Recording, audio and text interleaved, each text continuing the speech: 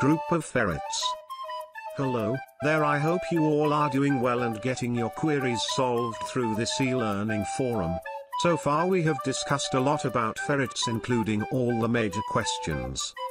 Apart from these questions, ferret owners also ponder about several attributes that are related to ferrets. Like, what is a group of ferrets called?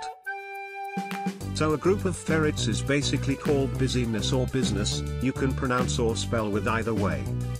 In ancient times they were known as fessin. The modern name, which is business, has apparently been derived from the time of the Middle Ages.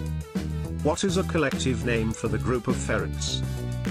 Ferrets are basically a derived or evolved version of the European polecat. They belong to the same family to which the mammals weasels belong, the Mustelidae family. Usually they are found in the colors of black, brown, white, or can have mixed fur as well.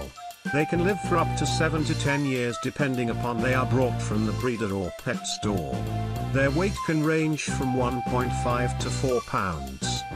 Ferrets are sexually dimorphic mammals. Males are much larger than females. Most of the time ferrets prefer to sleep. They can sleep for 14 to 18 hours a day. They are found to be most active and energetic at the times of dawn and dusk. As they are most active at the times of dawn and dusk, hence they are crepuscular mammals. In contrast to their ancestors, which are polecats, they are not solitude-loving like them. Rather than they are very sociable, loving and playful animals. A group of ferrets, or collective noun for the group of ferrets, is called business or busyness. They love to dig and to make burrows and prefer to sleep in enclosed or dark shady areas. Most people get confused with what they should say about a group of animals, as they assume them all the same, but that's not the case.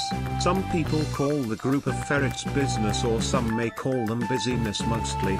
If you want to keep ferrets as let's, don't remember to do a complete or whole research, because they are not as common pets like cats and dogs, and therefore you have to be very picky about which breed you should pick as well.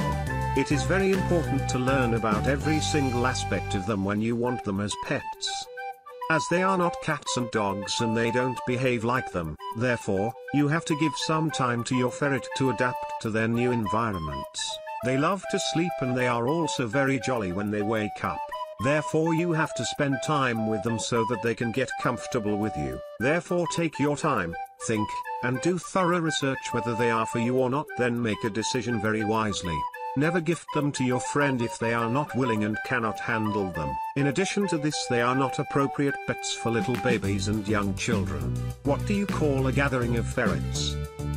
We all know that there are specific terms for the group of animals. As the group of crows is called murder, but what about other animals like a group of ferrets, owls, and others? Don't forget like and subscribe my channel and click on bell button for more videos.